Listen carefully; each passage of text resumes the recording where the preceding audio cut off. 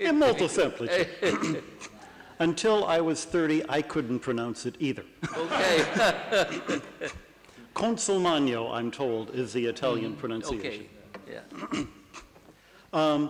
Like Dr. Betzig, I'm also from Michigan, 8 years older. I also grew up in the Detroit area.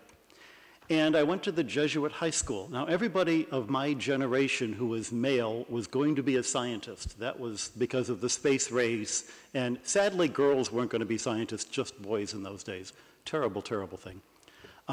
So I had this interest in astronomy, and the chemistry set in the basement and all these sorts of things.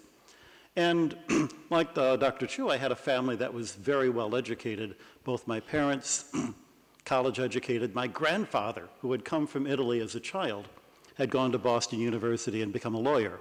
My dad was a journalist. I was torn between science, journalism. When I went to the Jesuit high school in Detroit, they told me all the smart kids did Latin and Greek, and I wanted to be a smart kid. So I left science behind.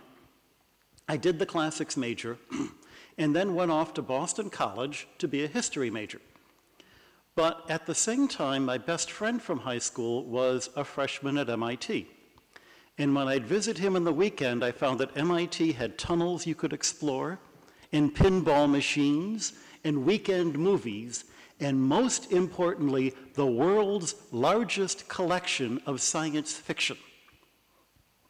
In order to read science fiction, I figured out a way to transfer to MIT. But I had to declare a major. And I knew I was not going to be an engineer because the only thing I can make with a hammer is noise. And I knew I wasn't going to be a physics major because I had a classics background. I was a historian. But I found in the list of majors Earth and planetary science. And I thought, planets. People have adventures on planets. So I checked that off. They let me in. To this day, I don't know why.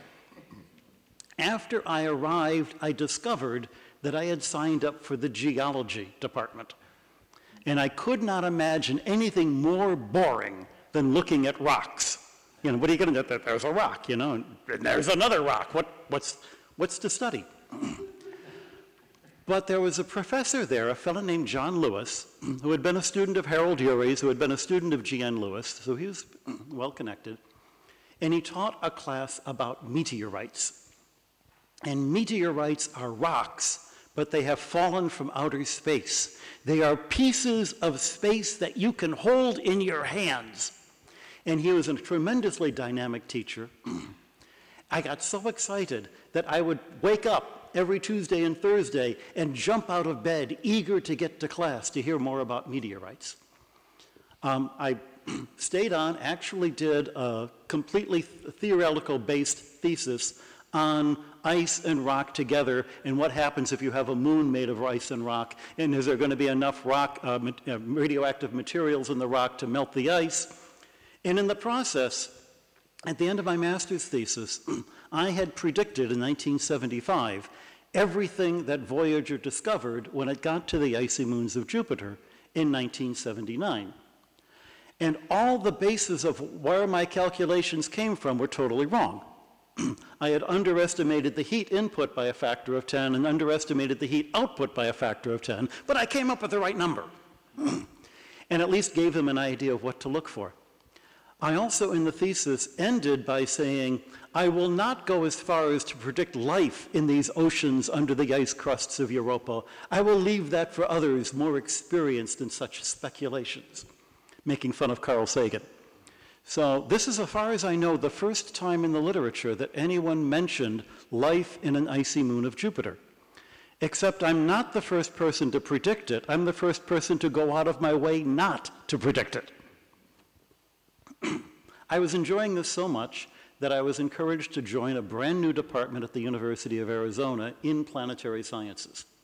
I went there in 1975, worked with a few different professors, and eventually got a degree with a fellow named Randy Jacopi, who works in cosmic rays, on the electromagnetism in the early solar nebula, and what are its effects. Hardly any that we could find, but you know, it took a thesis to work that out. My real goal was to go back to Boston. I loved being in Boston. I loved being at MIT. So I was 2 years a postdoc at Harvard, and then 3 more years a postdoc at MIT, at which point I realized 5 years as a postdoc means you're not going to get a job. And I was turning 30. And that Jesuit training came back to haunt me. Why am I doing astronomy when people are starving in the world? And I couldn't answer it. I'm busy trying to write theoretical papers that 5 people in the world will read, and 2 of them are my enemies. Why am I doing this? So I quit science, and I joined the US Peace Corps, and I said, I'll go anywhere you want me to go, do anything you want me to do, let me be useful. They sent me to Kenya, and within 3 months, I was at the best high school in Nairobi, the Starehe Boys Center, that had laser labs and computer labs in 1982. And I was there for 1 term, and then they sent me to the university where I was teaching graduate students astrophysics. And I thought, well, people are starving. The kids I was teaching all had jobs waiting at the Kenya Science Teachers College to teach the teachers, to help the development. And that was the logic, but that wasn't why they wanted to know astronomy. Because every weekend I'd go up country with a little telescope, and I'd set it up, and everybody in the village would come and look through the telescope, and they'd see the rings of Saturn, and they'd go, wow! And of course, everybody back in Michigan, when they see the rings of Saturn, they go, wow! And has anybody here ever seen the rings of Saturn in a small telescope and not gone, wow? Because this is what human beings do. Because this is what separates us from well-fed cows. Because this is the meaning of we do not live by bread alone. You also have to feed your soul. And that's why you do astronomy when people are starving in the world. Because they're starving for more than just something to fill their stomach. Thrilled by this, I went back to America, got a teaching job at Lafayette College, a wonderful little school. Broke up with the girl I was dating, which was the happiest day in both of our lives, because we were really not right for each other. Wonderful person, but it wouldn't have worked. And at that point, with my two MIT degrees, did a mathematical calculation. If I met the perfect woman tomorrow, by the time we had a family, I'd be 40. By the time those kids were teenagers, I'd be 65. Way too old. What's plan B? Well, I had this Jesuit background. If I joined the Jesuits, I could teach at a Jesuit school, and then I'd never have to worry about tenure. Not true, but I didn't know that. So I joined the Jesuits, and I discovered that plan B was really plan A. For the first time in my life, I was content. I knew where I belonged. And when I was telling somebody the story about turning 40 and family, they said, Guy, 40 plus 15 is 55, not 65. So the reason I became a Jesuit is that I don't know how to add. Also, they didn't let me teach at a Jesuit college like I expected. Under obedience, they forced me, they ordered me without asking to go to Rome, eat that terrible food that we've been having, look at that horrible scenery, and oh yes, live in the Pope's summer palace. And my instructions upon arriving at the Vatican Observatory were, do good science. Incidentally, we happen to have a collection of 1,000 meteorites. Remember meteorites? Remember how excited I was with meteorites? What do you do with a collector's collection of 1,000 meteorites? We didn't have the equipment to break them up, but I knew from my theoretical work that no one had actually ever measured their physical properties, the density, the porosity, the magnetic properties, the thermal properties. And so, knowing that it might take 20 years to do it, but also knowing that I wasn't under the pressures of a 3-year grant cycle or tenure, I had 20 years. That's what I've been doing for the last 20 years, and then the last 5 years turned it over to Bob Mackey, who's a younger Jesuit brother who does the same thing as I do, only better. And the collection, any data you see in the literature now about the physical properties of space materials probably comes out of our lab. 3 years ago, Pope Francis assigned me to be the director of the Vatican Observatory. It's a 5-year term, renewable until I get sick of it.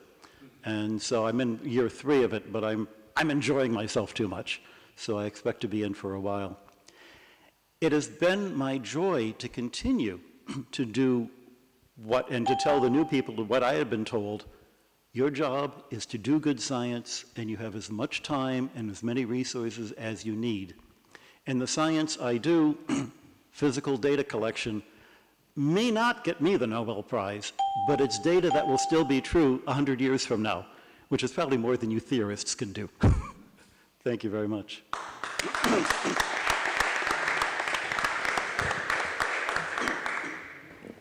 No have. Yeah, you can make hellos, but not have the diploma, because durante mundo no have diploma.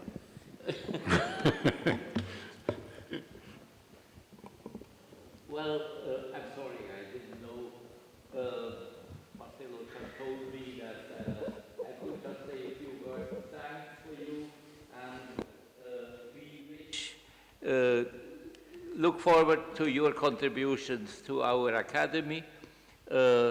It is important for us that the Vatican has an observatory, and therefore we count on your advice in all these fields, and it's nice to know that you have a broad background.